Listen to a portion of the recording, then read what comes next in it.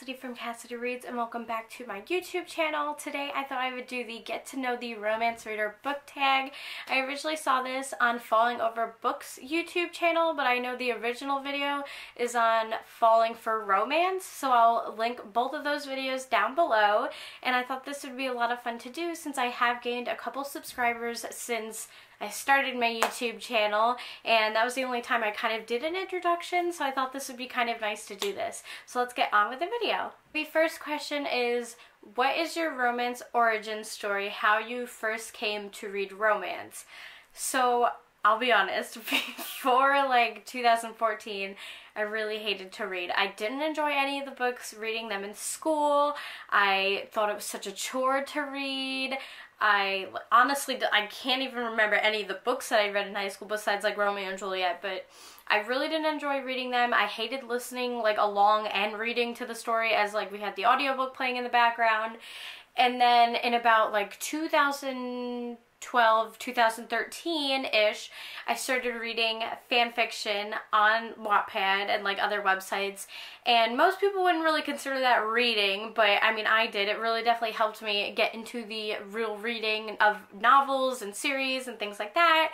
And then in 2014 and 2015, I was a senior in high school, and I had 4 study halls every day, and I couldn't get out of them because there was just no way, and I couldn't fill them up because like I already had gone over my credits, and I could have graduated early, but I needed gym class, so it was this whole fiasco. But I had 4 study hall periods, and I was super bored. I didn't want to always sit on my phone. I really didn't have homework to do because I would get it done in like 1 period, and so I don't remember the exact first book that I read, but the first book that actually made me fall into romance was Jenny Han's To All the Boys I Loved Before.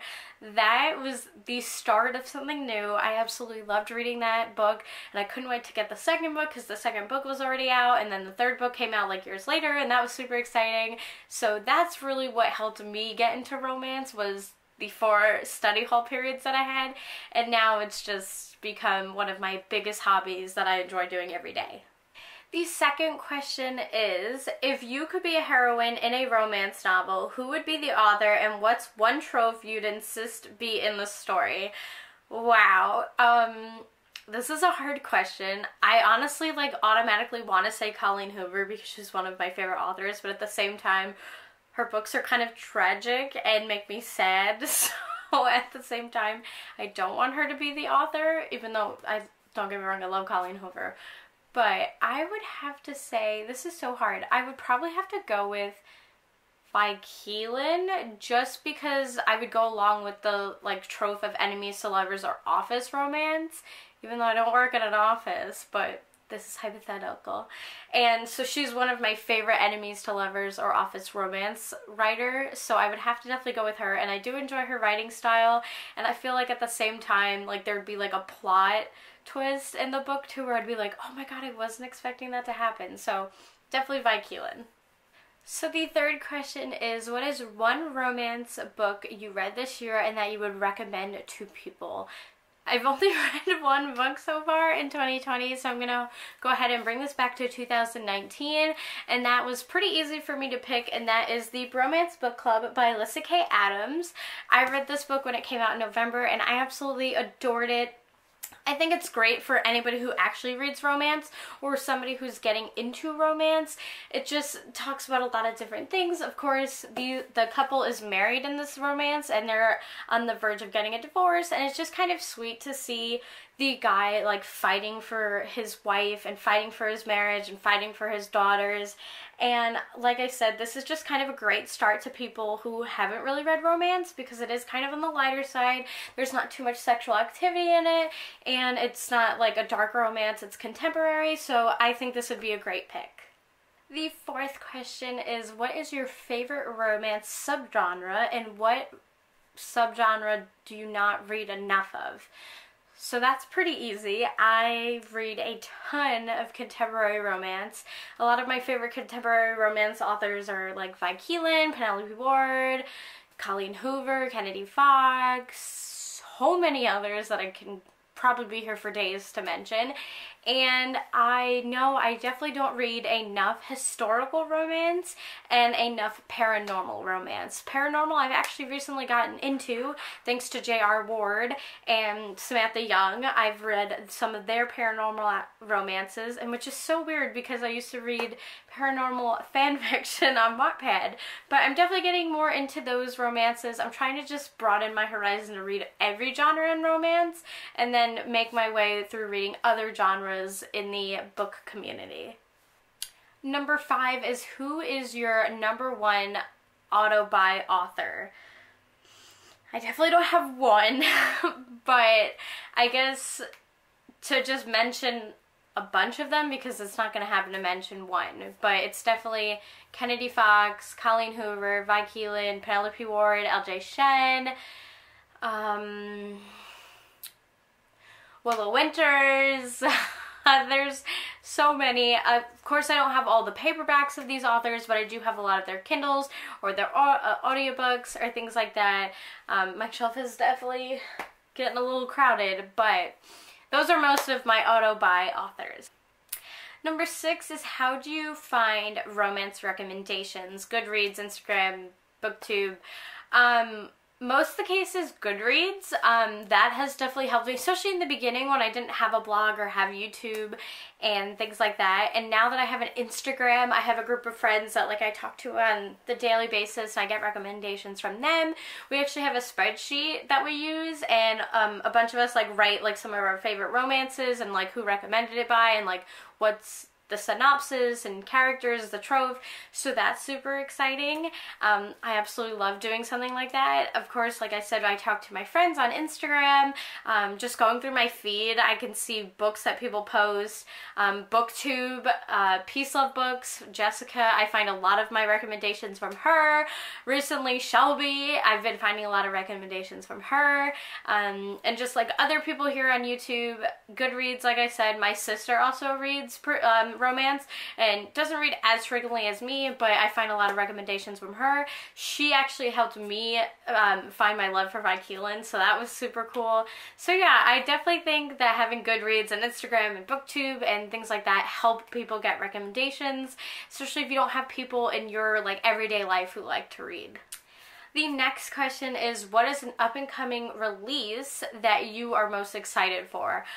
Again, I have a bunch of these that I can mention, but I'm only going to mention a couple so we're not here all day. One being Inappropriate by Vi Keelan, that comes out in the end of January. A Favor for a Favor by Helena Hunting, that comes out at the end of January. Always Yours by Kennedy Fox, that's coming out in February. That's the second book in this duet for Liam and Maddie. Always Mine actually comes out on January 7th, so look out for that. Wild at Heart by K.A. Tucker, that is the sequel to A Simple Wild. I'm very, very excited for that. That comes out in March. Just One Year by Penelope Ward, that comes out in February. I'm not exactly sure what day. Just so many romances. Of course, up-and-coming releases from Willow and Colleen Hoover. Oh, Undercover Bromance by Alyssa K. Adams. That's the second book in that series, or I don't know if it's really a series, but it's the second book following the Bromance Book Club. So those are some of the books that I'm most excited for in 2020. The next question is probably something I talk about a lot on this channel or on my Instagram, and that is, what is one misconception of romance you would like to lay to rest? And I feel like I'm repeating this so many times on this channel or on my Instagram, and that is, not every romance is like 50 Shades. I hate, and I know that's a strong word, but I do not like when people just say, oh, well, all romance is just sex. Well, it's not. And I really don't like when people say that, because there's so much more to romance, and especially now with these emotional reads and things that connect with us with the real world and things that happen and they're so realistic. I just really don't like when people say, well, oh, that's just like 50 Shades because it's romance, or oh, romance is so bad because it's not even realistic. It is. I mean, I'll admit, some of these books aren't realistic because they're like, oh, I, like, dropped $1 in front of this hot billionaire and he drives a nice car and we just looked into each other. Like, I mean, sometimes it can be realistic, but not all the times it is. But that's just the one thing I really want to let people know, and most of you probably agree watching this if you do read romance and you know that people always make comments about romance novels being like 50 Shades. The 9th question is, who is the most recent romance reading content creator you came across and you'd like to shout out? I have mentioned her a couple times here on my channel, especially more recently, and that is Shelby. I will link her videos down below, or just her page down below. She has become such a good friend of mine in such a short period of time. I absolutely love Shelby. I think she's so sweet. She's so nice. We have a lot in common when it comes to reading and what types of books we like to read. She's just so sweet. We actually did a book exchange in December for Christmas, and she's just helped me a lot with this channel. I mean, I probably wouldn't be doing half the things I'm doing if it wasn't for her. She's helped me like figure out how to make the intro and how to add like the books, like the images into the videos. So she's been a huge help and I cannot thank her enough. Like I said, she's so sweet, and I can't wait to see like what 2020 brings for our friendship, and I just can't wait to continue talking to her and watching her amazing videos here on YouTube.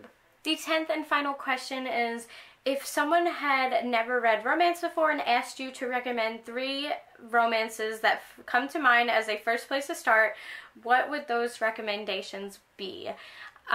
This is so hard because I felt like, even though I read Jenny Han as like one of my first authors, I also did read Colleen Hoover as one of my first authors, and that was like jumping into a cage of like wild animals like wolves or lions. So I feel like I'm not that good at recommending books for someone who hasn't really read romance before, but I'm going to try my best. And so these 3, 2 of them I have mentioned quite a few times on my channel, and I'm so sorry for that, but I just can't help but share my love for these books. And the first one is The Simple Wild by K.A. Tucker. I just think this is such a great romance because it's not only just romance. There's love between 2 characters, there's love between family, there's great character development, probably some of the best character development I've ever seen in a romance. And it's not that steamy, which is really good for someone who's maybe might be comfortable with all the sexual activity in books, especially romances. And I just love this romance. It's one of my favorite romances of all time. And I can't wait for the sequel, like I've mentioned in this video. But this would be a really good start. Like I said, it's very not as like steamy, and there's just so much going on in this romance that it makes you want to keep reading more. So I think this would be a great start for a romance reader who hasn't read romance before. The next book is probably no surprise that I'm talking about it, but that is On the Island by Tracy Garvis Graves. I think this is a little more steamier than A Simple Wild, but still at the same time not as steamy as other romances. This is an age gap romance, but at the same time you kind of ignore the age gap because the fact that this is just such a beautiful story, and the 2 characters have to depend on each other and learn. I mean, like, they're really only there for each other, and when no one else can be. So it's just such a gorgeous story. It's beautiful. It is on the older side of romance, but as far as like being, like, I feel like it's about like the early 2000s, 1990s-ish, I think. But it's such a beautiful story. I absolutely love it. I recommend it to anybody, even people who don't read romance or read romance, but I highly recommend this story. And the last one I have to mention is another emotional romance, but it's not as emotional as Colleen Hoover's books. I just read her as soon as like I started reading romance, so I feel like this book would be a little better at recommending as an emotional romance, and that is Swear on This Life by Renee Carlino.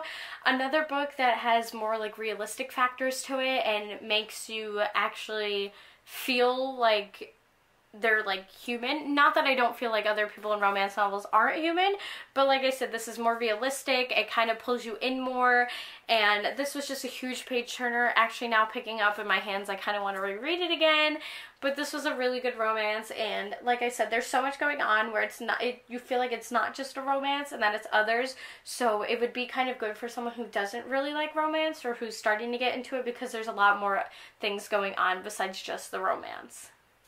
And there you have it. There was the Get to Know the Romance Reader book tag. I hope you enjoyed this video.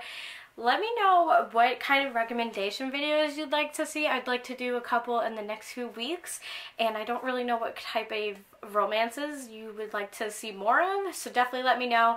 I did already do a sports romance and an enemies to lovers romance video, so I definitely don't want to do more of those, but maybe a workplace or office romance, or small town romance. Just let me know, comment down below. But thank you so much for watching, and have a great day. Don't forget to subscribe and follow me on my Instagram. But thanks for watching. Bye.